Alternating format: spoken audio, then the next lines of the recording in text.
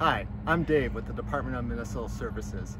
Today I want to talk to you about our main snow and ice control truck. This truck is equipped with two plows, our larger front plow for heavy snow and our belly blade plow, which is used for 1 to 2 inches. This truck is controlled by hydraulics and in-cab computers and joysticks, which controls our brine and road salt that is being applied to the road. With applying brine with the salt, that helps activate the melting process, and we can apply it at a lower temperature.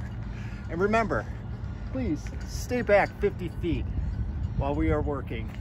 Have a great day and be safe.